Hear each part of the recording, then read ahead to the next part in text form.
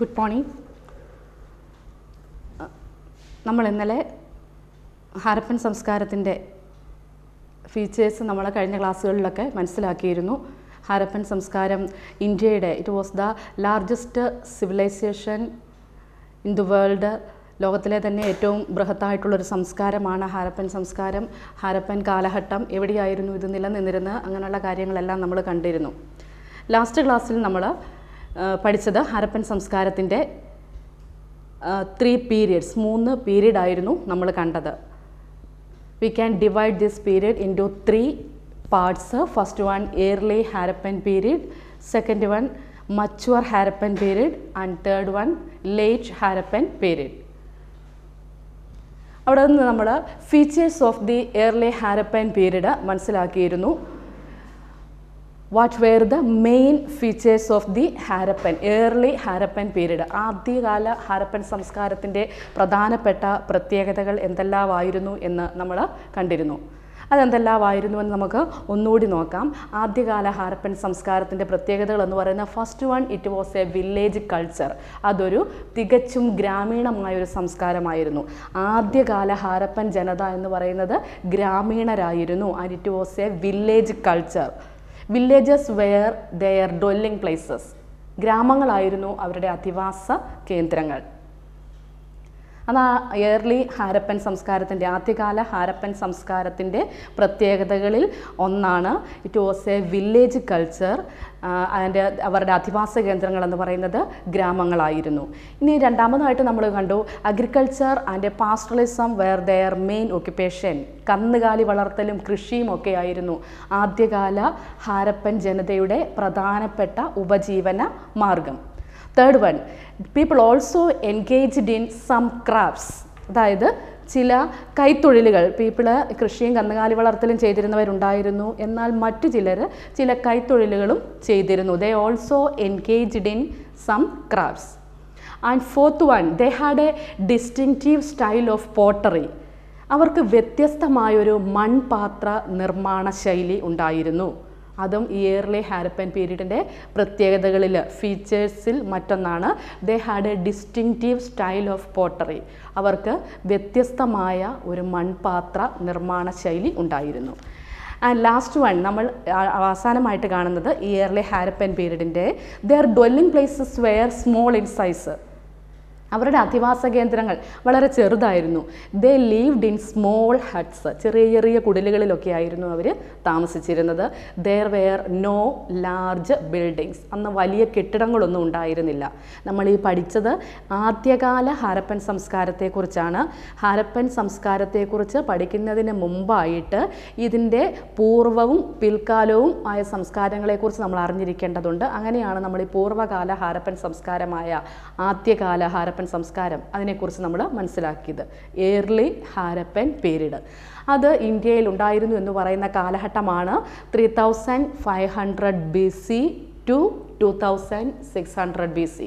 3500 കാലഘട്ടം മുതൽ 2600 കാലഘട്ടം വരെ നിലനിന്നിരുന്ന ഒരു സംസ്കാരത്തിൻ്റെ ഭാഗമാണ് ഏർലി ഹാരപ്പൻ പീരീഡ്. അതിൻ്റെ ഫീച്ചേഴ്സും നമ്മൾ മനസ്സിലാക്കി.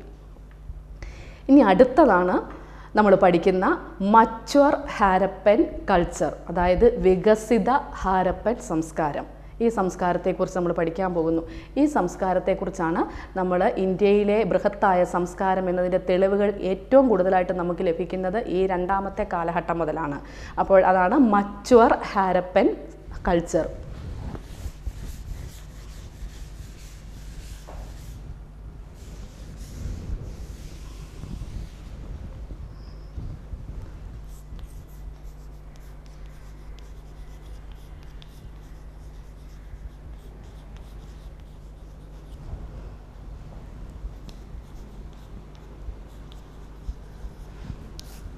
ഈ കാലഘട്ടം നിലനിന്നിരുന്ന വർഷം 2600 BC to 1900. 2600 BC മുതൽ 1900 വരെയുള്ള കാലഘട്ടത്തിൽ ഇന്ത്യയിൽ നിലനിന്നിരുന്നു എന്ന് കരുതുന്ന ഈ മച്വർ ഹാരപ്പൻ സിവിലൈസേഷനാണ് നമ്മൾ ഹാരപ്പൻ സംസ്കാരം എന്ന ലേബലിൽ പഠിക്കുന്നത്. Mature Harappan civilisation. അപ്പോൾ ആദ്യകാല ഹാരപ്പൻ സംസ്കാരം കഴിഞ്ഞിട്ടൊരു കുറച്ച് ഇടവേളയുണ്ടായിരുന്നു. അതിനുശേഷമാണ് ഈ സംസ്കാരത്തിലേക്ക് നമ്മൾ വരുന്നത്. അപ്പോൾ ആ നിലനിന്നിരുന്ന ആദ്യകാല ഹാരപ്പൻ സംസ്കാരം നിലനിന്നിരുന്ന ആ സംസ്കാരത്തിൻ്റെ കേന്ദ്രങ്ങളിൽ നിന്ന്, പ്രഭവ കേന്ദ്രങ്ങളിൽ നിന്നൊക്കെയാണ് ഈ രണ്ടാമത്തെ ഹാരപ്പൻ സംസ്കാരത്തിൻ്റെ വളർച്ചയും വികാസവും. ഇനി നമ്മൾ ഈ സംസ്കാരത്തിൻ്റെ പ്രത്യേകതകൾ ആദ്യം നമുക്ക് പഠിക്കാം. Mature Harappan culture. എന്തുകൊണ്ടാണിത് മച്വർ അഥവാ വികസിത ഹാരപ്പൻ സംസ്കാരം എന്നറിയപ്പെടുന്നു എന്നുള്ളതിൻ്റെ കാരണം. അപ്പം അതിൻ്റെ പ്രധാനപ്പെട്ട ഫീച്ചേഴ്സ്, ഈ ഹാരപ്പൻ സിവിലൈസേഷൻ്റെ പ്രധാനപ്പെട്ട ഫീച്ചേഴ്സ് നമ്മൾ പഠിക്കുന്നു. First one, emergence of large cities.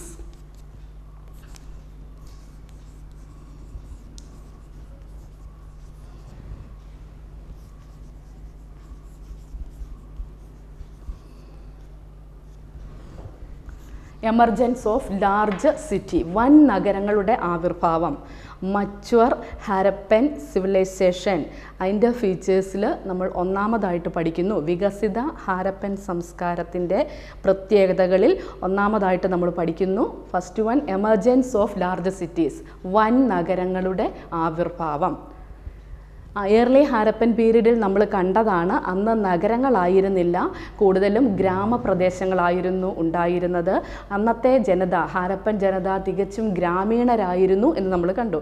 എന്നാൽ മച്വർ ഹാരപ്പൻ സിവിലൈസേഷനിലേക്ക് വരുമ്പോൾ നമ്മൾ കാണുന്നതാണ് എമർജൻസ് ഓഫ് ലാർജ് സിറ്റീസ്. അതായത് നഗരങ്ങൾ വളരാൻ തുടങ്ങി, വലിയ വലിയ നഗരങ്ങളും പട്ടണങ്ങളും വളർന്ന് വികാസം പ്രാപിക്കാൻ തുടങ്ങി.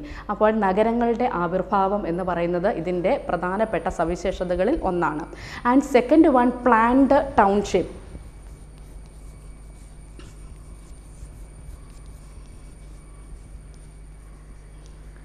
Planned township means നഗരാസൂത്രണം. ഈ മച്ചുറായിട്ടുള്ള വികസിത ഹാരപ്പൻ സംസ്കാരത്തിലെ നഗരങ്ങൾ ആസൂത്രണം ചെയ്തിരുന്നത് വളരെ പ്ലാൻഡ് ആയിട്ടായിരുന്നു. വളരെ പ്ലാൻഡ് ആയിട്ടുള്ള ഒരു നഗര സംസ്കാരമായിരുന്നു നിലനിന്നിരുന്നത്. First this culture it was considered as the first എർബനൈസേഷൻ. ഇന്ത്യയുടെ ഒന്നാം നഗരവൽക്കരണം എന്നാണ് ഇതിനെ പറയുന്നത്. കാരണം ഇന്ത്യയുടെ ഒന്നാം നഗരവൽക്കരണം, ഫസ്റ്റ് എർബനൈസേഷൻ ആരംഭിച്ചത് ഈ ഒരു വികസിത ഹാരപ്പൻ സംസ്കാരത്തിൻ്റെ കാലഘട്ടത്തിൽ ആയിരുന്നു. അപ്പോൾ ഹാരപ്പൻ സംസ്കാരത്തിലെ മച്വർ ഹാരപ്പൻ സംസ്കാരത്തിൻ്റെ ഫീച്ചേഴ്സിനാണ് നമ്മൾ മനസ്സിലാക്കുന്നത്. First one, emergence of large cities. And second one, planned ടൗൺഷിപ്സ്. And third one, uniform types of bricks, beads, weights, etc. Uniform types of bricks, beads, etc.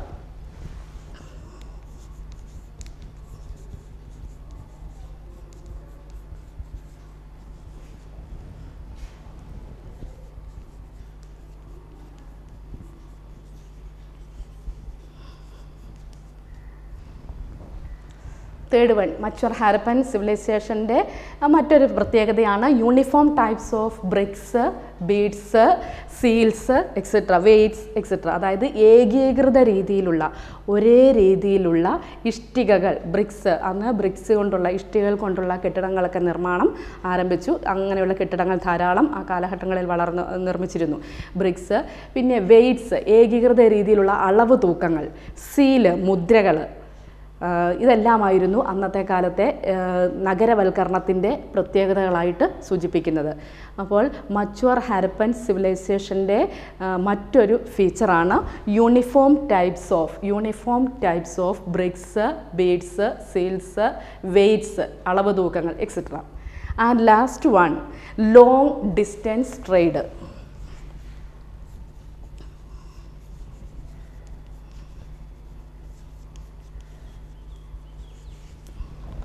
Long distance trade. അടുത്ത പ്രത്യേകതയാണ് ദീർഘദൂര വ്യാപാരം. അതായത് ഈ ഹരപ്പൻ ജനത അന്നത്തെ കാലത്ത് അതായത് 2600 BC മുതൽ 1900 വരെയുള്ള കാലഘട്ടമാണ് നമ്മൾ പഠിക്കുന്നത്.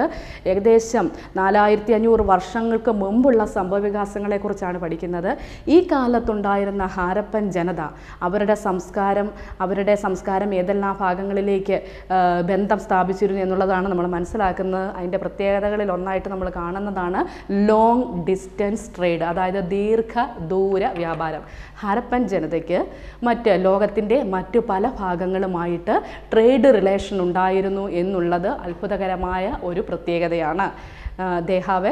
they had a long distance trade. അവർക്ക് വളരെ വിദൂര ദേശത്തുണ്ടായിരുന്ന നാടുകളുമായിട്ട് വളരെയധികം വാണിജ്യബന്ധം ഉണ്ടായിരുന്നു. ഫോർ എക്സാമ്പിൾ മെസപ്പൊട്ടോമിയ, അന്ന് നമ്മുടെ ഹരപ്പൻ സംസ്കാരം നിലനിന്നിരുന്ന അതേ കാലഘട്ടത്തിൽ ലോകത്തുണ്ടായിരുന്ന മറ്റൊരു സംസ്കാരമായിരുന്നു മെസപ്പൊട്ടോമിയൻ സംസ്കാരം. മെസപ്പൊട്ടോമിയയുമായിട്ടും ഇറാൻ പോലുള്ള രാജ്യങ്ങളുമായിട്ടുമെല്ലാം നമ്മുടെ ഇന്ത്യക്ക് അന്ന് തന്നെ വാണിജ്യ ബന്ധങ്ങൾ ഉണ്ടായിരുന്നു. അപ്പോൾ these are the main features of mature Harappan civilisation. വികസിത ഹാരപ്പൻ സംസ്കാരത്തിൻ്റെ പ്രധാനപ്പെട്ട പ്രത്യേകതകളാണ് നമ്മളിവിടെ ആദ്യം പഠിച്ചത്. ഇത്രയും പോയിൻറ്റ്സ് നിങ്ങൾ ബൈഹാർട്ടാക്കി വെക്കുകയാണെങ്കിൽ ഇത് ആ മച്വർ ഹാരപ്പൻ സിവിലൈസേഷൻ്റെ എസ്സേ ഒക്കെ എഴുതുമ്പോൾ നമുക്ക് വളരെയധികം വിശദമായിട്ട് എഴുതാനായിട്ട് സാധിക്കും, ഈ പോയിന്റ് മനസ്സിലാക്കി വെക്കുകയാണെങ്കിൽ. അപ്പോൾ എന്തൊക്കെയാണ് നമുക്കൊന്നുകൂടെ നോക്കാം. Mature Harappan civilisation, it's main features. First one, emergence of large cities, വൻ നഗരങ്ങളുടെ ആവിർഭാവം. Second one, planned township, നഗരാസൂത്രണം. Third one, uniform types of BRICS, beads, weights, seals etcetera.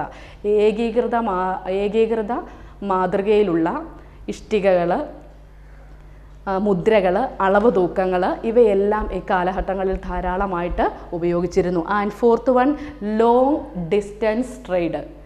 വിദേശ നാടുകളുമായിട്ട് ഹരപ്പൻ ജനതയ്ക്ക് വാണിജ്യബന്ധം ഉണ്ടായിരുന്നു.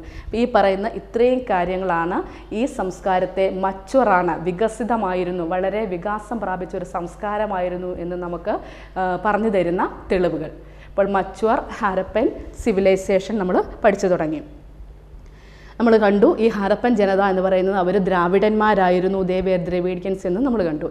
ഇനി ഈ സംസ്കാരം, ഈ മച്വർ ഹാരപ്പൻ സൈറ്റ് സിന്ധു നദിയുടെയും അതിൻ്റെ പോഷക നദിയുടെയും പ്രദേശങ്ങളിലേക്കും അവിടെ നിന്ന് അഫ്ഗാനിസ്ഥാനിലേക്കും ഈ സംസ്കാരം വ്യാപിച്ചിരുന്നു എന്ന് നമ്മൾ കണ്ടിരുന്നു. അതിൽ നിന്ന് ഏറ്റവും പ്രധാനപ്പെട്ട ഒരു 6-7 പ്രധാനപ്പെട്ട കേന്ദ്രങ്ങളെക്കുറിച്ച് നമ്മൾ അറിഞ്ഞിരിക്കൽ നിർബന്ധമാണ്. ഇന്ത്യയുടെ ഭൂപടത്തിൽ അടയാളപ്പെടുത്താനായിട്ട് ഈ സ്ഥലങ്ങൾ ലൊക്കേറ്റ് ചെയ്യാനായിട്ട് ചോദിക്കാറുള്ളതാണ്. അതുകൊണ്ട് പ്രധാനപ്പെട്ട ഹാരപ്പൻ സെൻറ്റേഴ്സ് ഏതെല്ലാമാണെന്ന് നമ്മൾ അറിഞ്ഞിരിക്കണം. Major Harappan centres.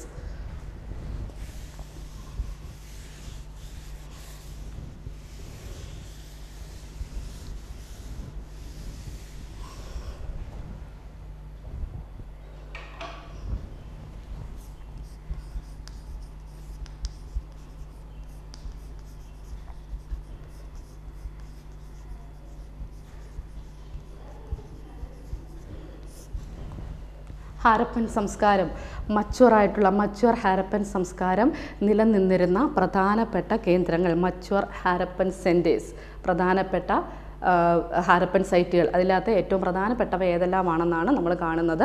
First one, Harappa was the first sight. നമ്മൾ ആദ്യമേ കണ്ടതാണ്. ഈ സംസ്കാരത്തെക്കുറിച്ച് ആദ്യം പഠനം നടത്തിയപ്പോൾ തന്നെ കണ്ടെത്തിയ ആദ്യത്തെ സ്ഥലമായിരുന്നു ഹാരപ്പ. ഹരപ്പ പോലെ തന്നെ പ്രധാനപ്പെട്ട മറ്റൊരു സ്ഥലമാണ് മോഹൻജദാരോ. അപ്പോൾ ഹാരപ്പ ഫസ്റ്റ് വൺ.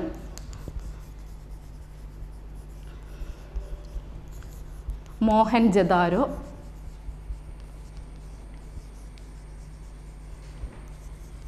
ലോത്തൽ, ചാൻഹുദാരോ,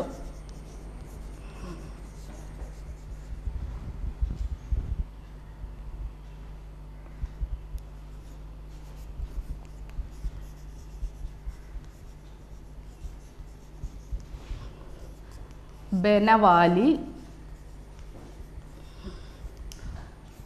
തോളാവിര.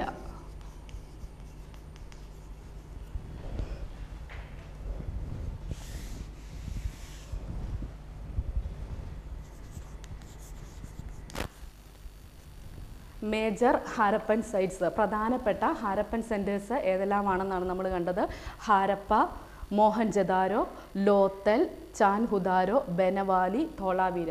ഇതെല്ലാമായിരുന്നു ഹാരപ്പൻ സംസ്കാരം നിലനിന്നിരുന്നു എന്ന് പറയുന്നതിലെ ഏറ്റവും പ്രധാനമായിട്ടുള്ള സൈറ്റുകൾ. ഈ 6 നമ്മൾ പഠിച്ചിരിക്കുന്ന നിർബന്ധമാണ്. ഇന്ത്യയുടെ ഔട്ട്ലൈന് ഭൂപടത്തിൽ അടയാളപ്പെടുത്താനായിട്ട് പ്രത്യേകമായിട്ടും ചോദിക്കാവുന്നതാണ്. വികസിത ഹാരപ്പൻ സൈറ്റുകൾ അടയാളപ്പെടുത്തുക എന്ന് പറഞ്ഞാൽ ഇതൊക്കെയാണ് നമുക്ക് അടയാളപ്പെടുത്തേണ്ടത്.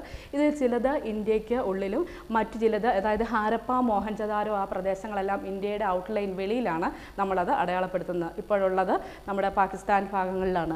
അപ്പോൾ ഹാരപ്പ, മോഹൻജദാരോ, ലോത്തൽ, ചാൻഹുദാരോ, ബനവാലി, ധോളാവീര എന്നിവയായിരുന്നു പ്രധാനപ്പെട്ട ഹാരപ്പൻ സൈറ്റുകൾ, മേജർ ഹാരപ്പൻ സെൻറ്റേഴ്സ്. അപ്പോൾ ഇന്ന് നമ്മൾ ഇത്രയും നേരവും പഠിച്ചത് മച്വർ ഹാരപ്പൻ സിവിലൈസേഷനെ കുറിച്ചായിരുന്നു പഠിച്ചിരുന്നത്. വികസിത ഹാരപ്പൻ സംസ്കാരം അത് നിലനിന്നിരുന്നത് 2600 BC മുതൽ 1900 വരെയുള്ള കാലഘട്ടത്തിലാണ് എന്ന് നമ്മൾ കണ്ടു. ഇനി എന്തെല്ലാമായിരുന്നു, what wear there main features, അവരുടെ പ്രത്യേകതകൾ, പ്രധാനപ്പെട്ട ഫീച്ചേഴ്സ് എന്തെല്ലാമായിരുന്നു എന്ന് നമ്മൾ പഠിച്ചു. Mature Harappan സിവിലൈസേഷൻ്റെ first one, emergence of large cities, അതായത് വൻ നഗരങ്ങളുടെ ആവിർഭാവം.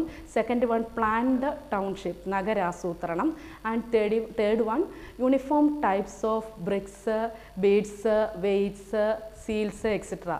ഏകീകൃത മാതൃകയിലുള്ള അളവ് തൂക്കങ്ങൾ, ഇഷ്ടികകൾ, അതുപോലെ തന്നെ മുദ്രകൾ, ഇവയെല്ലാം ഈ മച്വർ ഹാരപ്പൻ സംസ്കാരത്തിൻ്റെ പ്രത്യേകതയായിരുന്നു. And last one, long distance trade, അതായത് വിദേശ നാടുകളുമായിട്ട് അന്നത്തെ ജനതയ്ക്ക് വാണിജ്യബന്ധം ഉണ്ടായിരുന്നു. ഇത്രയും നമ്മൾ മെയിൻ ഫീച്ചേഴ്സായിട്ട് കണ്ടു. അടുത്തത് നമ്മൾ പഠിച്ച ഇന്നത്തെ പ്രധാനപ്പെട്ട പോയിൻ്റാണ്, എവിടെയെല്ലാമായിരുന്നു ഈ ഹാരപ്പൻ സംസ്കാരം നിലനിന്നിരുന്ന, അല്ലെങ്കിൽ ഏതെല്ലാമായിരുന്നു പ്രധാനപ്പെട്ട ഹാരപ്പൻ സൈറ്റുകൾ, major Harappan centres. They were Harappa, Mohenjo-daro, Chandhudaro, Lothal, Benawali, Kalibangan, Dholavira. ഇത്രയും പ്രദേശങ്ങളാണ് പ്രധാനപ്പെട്ട ഹാരപ്പൻ സൈറ്റുകളായിട്ട് നമ്മൾ പഠിക്കുന്നത്. അപ്പോൾ ഇതിൻ്റെ അകത്ത് തന്നെ ഇത്രയും 6 കേന്ദ്രങ്ങൾ ഇവിടെ പറഞ്ഞിട്ടുണ്ട്. ഇത് നമുക്ക് ഔട്ട്ലൈൻ ലൊക്കേറ്റ് ചെയ്യാനായിട്ട് ആവശ്യമാണ്. ഇതിൽ നിന്നും ഏറ്റവും പ്രധാനമായിട്ട് ഈ 6 എണ്ണത്തിൽ വെച്ചും ഏറ്റവും പ്രധാനമായ 2 എണ്ണമാണ്. ഒന്ന് ഹാരപ്പ, സെക്കൻഡ് വൺ മോഹൻജദാരോ. ഹാരപ്പയുടെ പ്രത്യേകത നമ്മൾ കണ്ടതാണ്. It was the first sight. ഈ സംസ്കാരത്തിൻ്റെ കണ്ടെത്തലുകൾ നടത്തിയപ്പോൾ ആദ്യം കണ്ടെത്തിയ പ്രദേശമാണ് ഹാരപ്പ. ഇനി അടുത്തത് നമ്മൾ മോഹൻജദാരോയെക്കുറിച്ചാണ് കുറച്ചുകൂടി എലാബറേറ്റ് ആയിട്ട് പഠിക്കാൻ പോകുന്നത്. കാരണം ഈ ഹാരപ്പൻ സംസ്കാരം എന്ന് നമ്മൾ കൂടെ പറയുന്ന ഈ ഹാരപ്പൻ സംസ്കാരത്തിൻ്റെ തെളിവുകൾ, അതിൻ്റെ അവശിഷ്ടങ്ങൾ എല്ലാം ഏറ്റവും കൂടുതലായിട്ട് കണ്ടെത്തിയ സ്ഥലം എന്ന് പറയുന്നത് മോഹൻജദാരോയാണ്. ഹാരപ്പ ചില ആക്രമണങ്ങളുടെയൊക്കെ ഫലമായിട്ടൊക്കെ 1875 ഹാരപ്പ കണ്ടെത്തിയതായിട്ട് അതിൻ്റെ തെളിവുകൾ ലഭിച്ചിരുന്നു. എങ്കിലും അതിൻ്റെ പല പ്രദേശങ്ങളും നശിപ്പിക്കപ്പെട്ടു. അതുകൊണ്ട് പിന്നീട് 1921 ബ്രിട്ടീഷ് ഉദ്യോഗസ്ഥനായ ചാൾസ് മേസണൊക്കെ ഇതിൻ്റെ പഠനം നടത്തുകയും അങ്ങനെ സ്ഥലങ്ങൾ കണ്ടെത്തുകയും ചെയ്തത്. അപ്പോൾ നമ്മുടെ ഇന്ത്യൻ ആർക്കിയോളജി, നമ്മുടെ പുരാവസ്തു വകുപ്പാണ്. അന്ന് 1921 എന്ന് നമ്മൾ പറയുമ്പോൾ നമ്മൾ ഓർത്തിരിക്കേണ്ടതുണ്ട്, 1921 at that time India was under the control of the British rule. ആ ഒരു കാലഘട്ടത്തിൽ ഇന്ത്യ ബ്രിട്ടീഷ് ഭരണത്തിന് കീഴിലായിരുന്നു. 1921 അങ്ങനെ ആ ബ്രിട്ടീഷുകാരുടെ ഒരു കാലഘട്ടത്തിലാണ് ഇതിനെക്കുറിച്ചുള്ള പഠനം കൂടുതലായിട്ട് നടക്കുന്നതും അങ്ങനെ ഈ സംസ്കാരത്തിൻ്റെ തെളിവുകൾ ഓരോന്നായിട്ട് കണ്ടെത്തുന്നതും. അങ്ങനെ ഈ സംസ്കാരത്തിൻ്റെ തെളിവുകൾ ഏറ്റവും കൂടുതൽ ലഭിച്ച പ്രദേശം എന്ന നിലയിൽ മോഹൻജദാരോ ഏറ്റവും കൂടുതൽ പ്രാധാന്യമർഹിക്കുന്നു. ഈ മോഹൻജദാരോ എന്ന നഗരത്തിൻ്റെ പ്രത്യേകതകൾ നമ്മൾ മനസ്സിലാക്കേണ്ടതുണ്ട്. അത് നമുക്കിനി അടുത്തതായിട്ട് പഠിക്കാം. മോഹൻജദാരോ.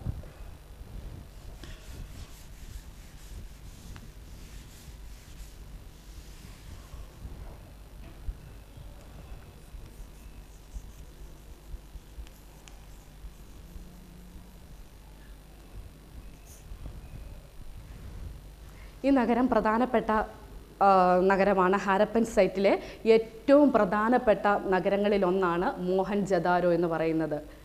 മോഹൻജദാരോ എന്ന പ്രദേശം it is the well known site of Harappan civilisation. Harappan സംസ്കാരത്തിൽ വെച്ച് അറിയപ്പെടുന്ന ഏറ്റവും പ്രധാനപ്പെട്ട സൈറ്റുകളിൽ ഒന്നാണ് Mohenjo-daro. And it literally means the mount of the dead. ഈ വാക്കിൻ്റെ അർത്ഥം, മോഹൻജദാരോ എന്ന വാക്കിൻ്റെ അർത്ഥം it means the mount of the dead.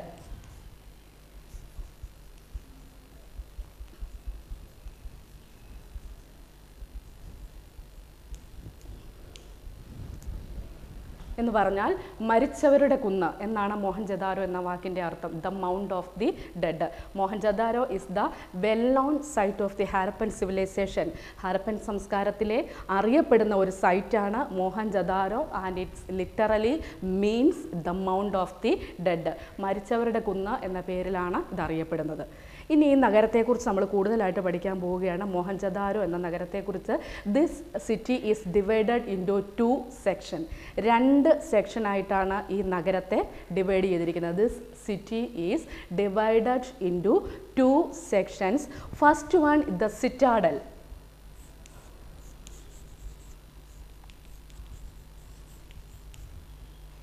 And second one the lower town.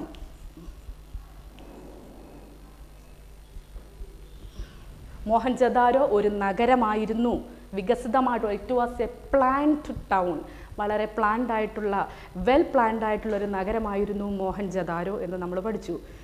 It was A well known city. വളരെ അറിയപ്പെടുന്ന, വളരെ പ്ലാൻഡ് ആയിട്ടുള്ളൊരു നഗരമായിരുന്നു മോഹൻജദാരോ എന്ന് പറയുന്നു. മോഹൻജദാരോ എന്ന പദത്തിൻ്റെ മീനിങ്ങും നമ്മൾ കണ്ടു. The mount of the dead. മരിച്ചവരുടെ കുന്ന് എന്നാണ് ഈ പദത്തിൻ്റെ അർത്ഥം. ഇനി മോഹൻജദാരോ എന്ന നഗരത്തെക്കുറിച്ച് നമ്മൾ വിശദമായിട്ട് പഠിക്കാൻ പോകുന്നു. This city is divided into 2 sections.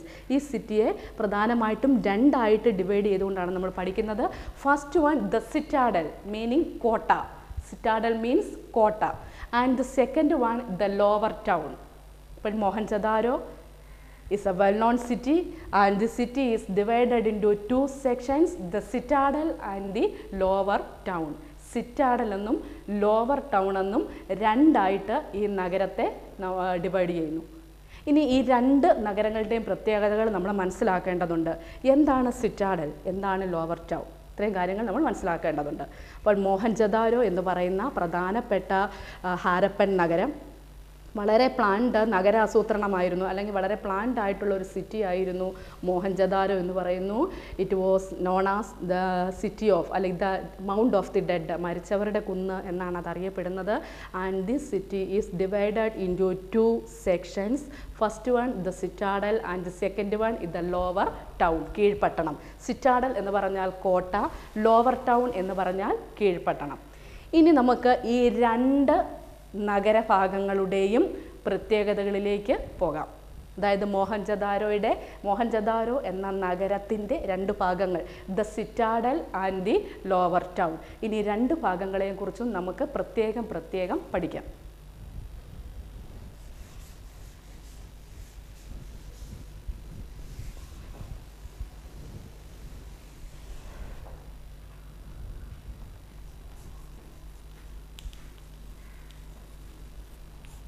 The citadel means kota.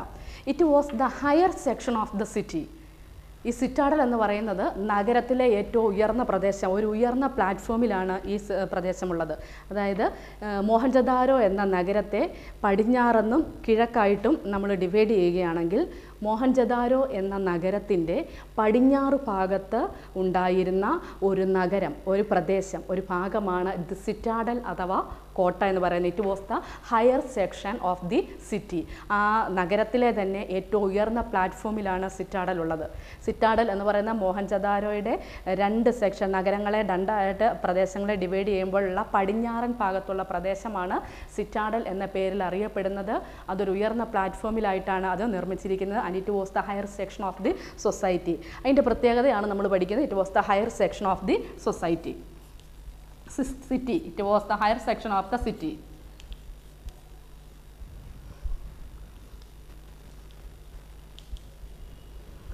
സിറ്റാഡലിൻ്റെ features ആണ്. അതിൻ്റെ അടുത്ത് it was fortified by walls. രണ്ടാമത്തെ പ്രത്യേകത, ഈ സിറ്റാഡൽ, ഈ കോട്ട, it was fortified by walls, മതിലുകൾ കെട്ടി സംരക്ഷിച്ചിരുന്നു. ഈ കോട്ടയുടെ പ്രത്യേകതയാണ് it was fortified by walls.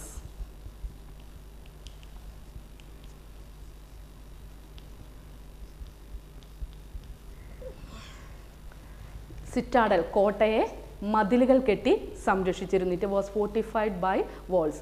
And third one, all public buildings wear erected in the citadel area. നഗരത്തിലെ പ്രധാനപ്പെട്ട പൊതു കെട്ടിടങ്ങളെല്ലാം തന്നെ ഉണ്ടായിരുന്ന സിറ്റാഡലിലായിരുന്നു. All public buildings wear situated in the citadel.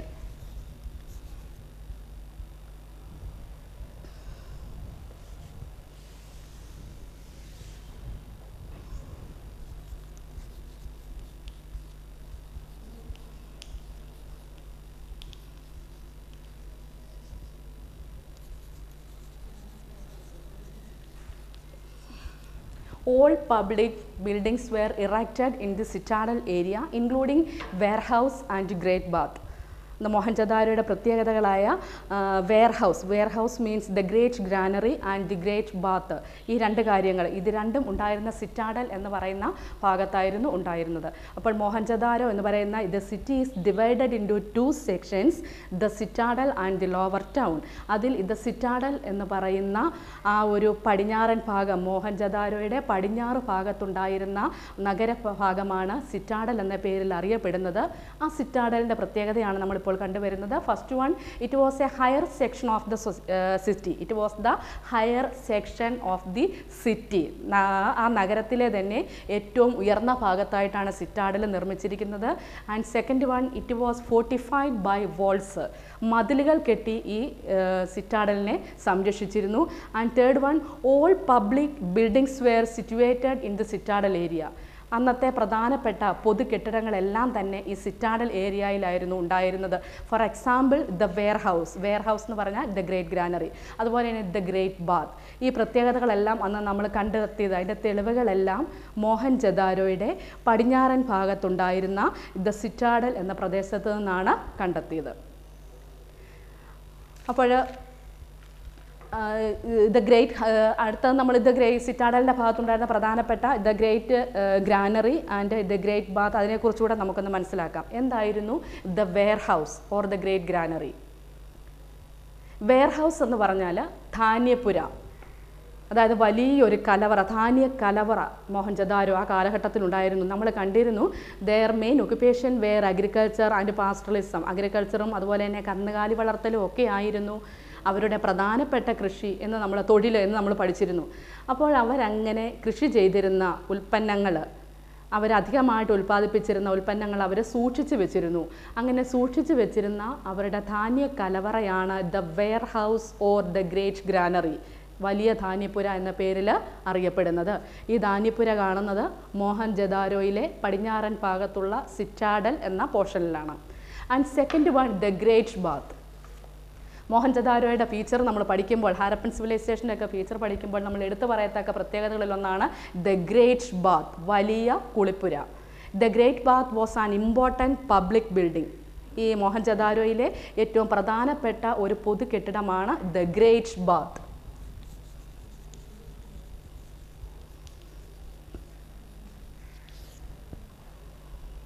It is situated in the present Pakistan. ഈ ഭാഗം എന്ന് പറയുന്നത് ഇന്ന് നമ്മുടെ പാകിസ്ഥാനിലാണ് ഇപ്പോൾ ഉള്ളത്.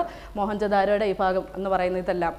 അപ്പോൾ ഇത് ഗ്രേറ്റ് ബാത്ത് എന്ന് പറയുന്നത് സിറ്റാഡലിൽ കാണപ്പെടുന്ന പബ്ലിക് ബിൽഡിങ്ങിലെ ഏറ്റവും ഇമ്പോർട്ടൻ്റ് ആയിട്ടുള്ള മറ്റൊന്നാണ് ദ ഗ്രേറ്റ് ബാത്ത് എന്ന് പറയുന്നത്. അപ്പോൾ ഈ കുളിപ്പുര നിർമ്മിച്ചിരിക്കുന്നത് വലിയൊരു ദീർഘ ചതുരാകൃതിയിലാണ് ഈ കുളം നിർമ്മിച്ചിരിക്കുന്നത്. ആ കുളത്തിലേക്ക് ഇറങ്ങാനായിട്ട് രണ്ട് ഭാഗത്തു നിന്നുമായിട്ട് കൽപ്പടവുകൾ കെട്ടിയാണ് ഈ കുളത്തിലേക്ക് ഇറക്കുന്നത്. മാത്രമല്ല ഈ കുളത്തിൻ്റെ ചുറ്റുമായിട്ട് 3 മുറികളുണ്ട്. ആ മുറികളിൽ ഒരു മുറിയിലാണ് കിണറുള്ളത്, ഒരു വലിയ കിണറുണ്ട്. ആ കിണറ്റിൽ നിന്നുള്ള ജലമാണ് ഈ കുളത്തിലേക്ക് ഒഴുക്കുന്നത്. അതുപോലെ തന്നെ മലിനജലം തിരിച്ച് ഒഴുക്കി കളയുന്നതിനുള്ള സംവിധാനവും ഉണ്ടായിരുന്നു. അപ്പോൾ അത്രയധികം പ്രത്യേകതകളോട് കൂടിയാണ് ദ ഗ്രേറ്റ് ബാത്ത്, അവരുടെ വലിയ കുളിപ്പുര അന്നത്തെ കാലത്ത് നിർമ്മിച്ചിരുന്നത്. ഇനി വെള്ളം ചോർന്നു പോകാതിരിക്കുന്നതിനായിട്ട് ഇതിൻ്റെ അടിത്തട്ടിൽ ഇഷ്ടികയും ചാന്തും ചുണ്ണാമ്പുകല്ലൊക്കെ ഉപയോഗിച്ച് തേച്ച് പിടിപ്പിച്ചിരുന്നു. അപ്പോൾ ഇത് ഗ്രേറ്റ് ബാത്ത് എന്ന് പറയുന്ന അന്നത്തെ മറ്റൊരു അത്ഭുതകരമായ പ്രത്യേകതയായിരുന്നു. ഇനി scholars suggested that the great bath had A religious purpose. നമ്മുടെ സ്കോളേഴ്സ്, പണ്ഡിതന്മാരെല്ലാം അഭിപ്രായപ്പെടുന്നത് ഈ great bath it had A religious purpose, അതിന് എന്തെങ്കിലും മതപരമായ ഉദ്ദേശം ഉണ്ടായിരുന്നു എന്നും സ്കോളേഴ്സ് അഭിപ്രായപ്പെടുന്നുണ്ട്. കാരണം the used for religious bathing, അതായത് മതപരമായൊക്കെ ചടങ്ങുകൾക്ക് മുമ്പായിട്ട് സ്നാനം ചെയ്യുന്നതിനായിട്ട് ഈ വലിയ കുളിപ്പുര ഉപയോഗിച്ചിരുന്നു എന്നും സ്കോളേഴ്സ് അഭിപ്രായപ്പെടുന്നു. And it shows the cleanliness of the Harappan people. അതുപോലെ തന്നെ ഇത് ഹാരപ്പൻ സംസ്കാരത്തിൻ്റെ ശുചിത്വത്തെ സൂചിപ്പിക്കുന്ന ഒന്നാണ്. ഹാരപ്പൻ ജനത വളരെ ശുചിത്വത്തിന് പ്രാധാന്യം നൽകിയിരുന്നു എന്നതിൻ്റെയും കൂടെ ഒരു തെളിവാണിത്. It shows the cleanliness of the Harappan people, and last one, it also shows their engineering skill. അന്നത്തെ ജനതയുടെ ആ എഞ്ചിനീയറിംഗ് വൈദഗ്ധ്യം കൂടിയാണ് നമ്മൾ ഇതിൽ നിന്ന് മനസ്സിലാക്കുന്നത്. അപ്പോൾ മോഹൻജദാരോ എന്ന നഗരത്തെക്കുറിച്ച് നമ്മൾ പഠിച്ചു. It divided into to, the citadel and the lower town. അതിൽ സിറ്റാഡലിൻ്റെ പ്രത്യേകതയാണ് നമ്മളിപ്പോൾ പഠിച്ചത്. It was the higher section of the city and it was fortified by walls and all public buildings wear erected in the citadel area, including the warehouse and the great bath. Warehouse means the great granary. It is the largest building in Mohenjo-daro, and great bath also was another important public building, and scholars suggested that the great bath had a religious purpose, and people used it for religious or ritual bathing. And it also shows the cleanliness of the Harappan people. Harappan ജനതയുടെ വൃത്തിയെ ഇത് സൂചിപ്പിക്കുന്നു, ശുചിത്വത്തെ സൂചിപ്പിക്കുന്നു. And it also shows there engineering skill. അവരുടെ engineering കഴിവിനെയുമാണ് ഇത് സൂചിപ്പിക്കുന്നത്. ഇത്രയും കാര്യങ്ങളാണ് നമുക്ക് ഇന്ന് മച്വർ ഹാരപ്പൻ സിവിലൈസേഷൻ, വികസിത ഹാരപ്പൻ സംസ്കാരത്തിൻ്റെ ഭാഗമായിട്ട് പഠിക്കാനുള്ളത്. അപ്പോൾ നമ്മൾ പഠിച്ച പ്രധാനപ്പെട്ട പോയിന്റിൽ മച്വർ ഹാരപ്പൻ സിവിലൈസേഷൻ എന്ന് പറയുന്നതിൻ്റെ അകത്ത് അതിൻ്റെ പ്രധാനപ്പെട്ട പ്രത്യേകതകൾ 4 നമ്മൾ കണ്ടു. Emergence of large cities, planned township, uniform types of BRICS, weights, seals etcetera, long distance trade. പിന്നെ മേജർ ഹാരപ്പൻ സെൻറ്റേഴ്സ് നമ്മൾ കണ്ടിരുന്നു. ഹാരപ്പ, മോഹൻജദാരോ, ചാൻഹുദാരോ, ലോത്തൽ, ബെനവാലി, കാലിബംഗൻ, ധോളാവീര. അതിൽ നിന്ന് പ്രധാനപ്പെട്ട 2 നഗരങ്ങളായ ഹാരപ്പ, മോഹൻജദാരോയുടെ ഫീച്ചേഴ്സ്. ഇത്രയും കാര്യങ്ങളാണ് നമ്മളിന്ന് പഠിച്ചത്. മോഹൻജദാരോ തന്നെ 2 പ്രധാന നഗരഭാഗങ്ങൾ ഉണ്ടായിരുന്നു, citadel and the lower town. സിറ്റാഡലിനെ കുറിച്ചും അതിൻ്റെ പ്രത്യേകതകളും നമ്മൾ കണ്ടു. ഇനി അടുത്ത ക്ലാസ്സിൽ നമുക്ക് മോഹൻജദാരോയുടെ അടുത്ത സെക്ഷനായ ലോവർ ടൗണിനെ കുറിച്ച് പഠിക്കാം. അപ്പോൾ ഇന്ന് പറഞ്ഞ ഇത്രയും പഠിച്ച കാര്യങ്ങളെല്ലാം എല്ലാവർക്കും മനസ്സിലായി കാണുമെന്ന് കരുതുന്നു. Thank you.